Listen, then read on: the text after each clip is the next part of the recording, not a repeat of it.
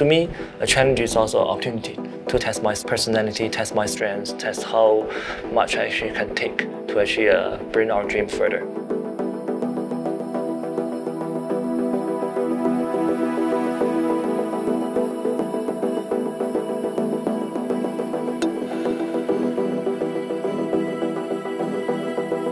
Our vision has been always driving the digital transformations of industries, like operation, and marketing communication, and training sectors. And for us, we have been working with more than 150 clients around the world, across like 14 industry sectors. Most of the applications have been developing like overall VR and AR visualizations, data computing and trainings, and we have our own platforms and allow people to create their own application. Meanwhile, we also have in-depth industry solutions to drive the immersive technology adoptions. So these kinds of applications can help people to connect better in sense of visualizing object, which is really not that convenient in the physical setup.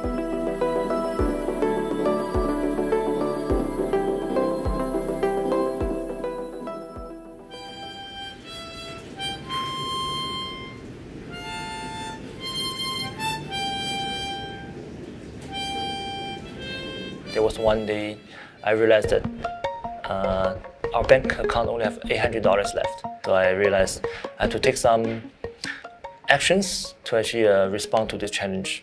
So one of the actions is I basically take me out of the payslip, ensure that the fund's still able to sustain.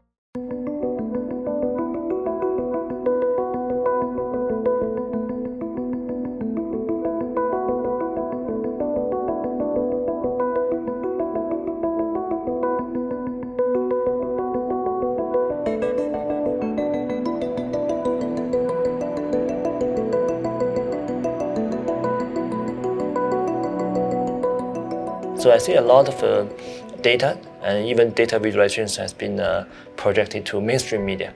But when I look at all this data, all this information, I realize that something's missing. Most of the information has been brought to us in a very passive way.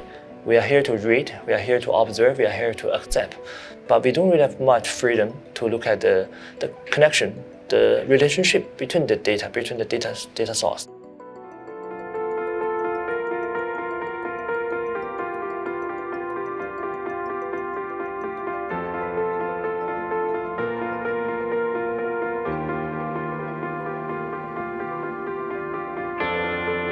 I think even before that, we also have a good opportunity working with discovery channels and also quite a few global MNCs to actually use our technology to help them to improve operation, improve their communication experiences. When we start in 2014, the industry doesn't really exist. Even 2015 to 17, I think the industry has always been suffering. People have also been questioning whether there's any value. But after a while, I think we just need to keep digging and keep building our technology. Eventually, when the adopter themselves getting settled, they feel that they are determined to move to digital.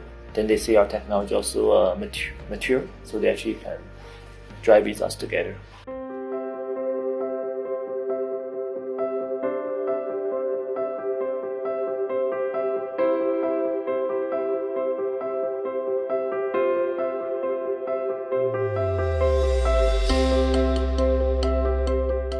As I build more knowledge with my kids, I also start to use a different technology to teach him. Besides using a purely documentary technology, I'll be using data, I'll be using machine learning to actually capture his interaction with objects. I'll be using programming to actually improve him. How does he learn? With some technology development also make the learning progress more gamified. So all these things, I feel that I'm growing my skill, and meanwhile he's also growing his cognitive capability, which I feel is really a multi-beneficial journey that I can venture achieve.